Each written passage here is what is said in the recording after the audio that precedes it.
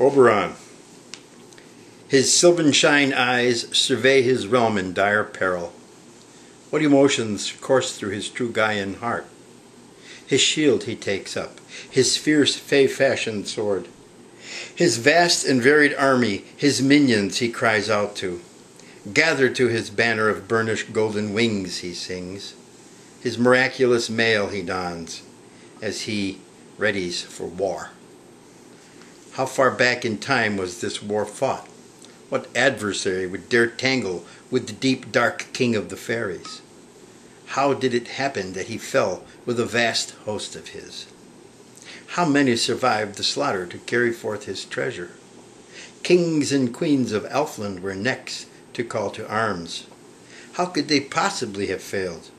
What darkness prevailed? What darkness indeed? And when one thinks about that, one simply looks at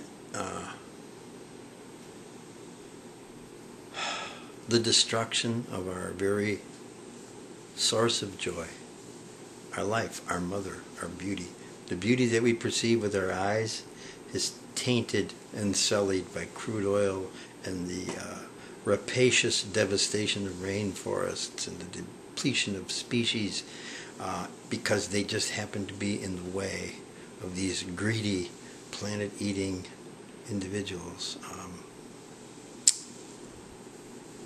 The sixth great extinction, yeah, I think,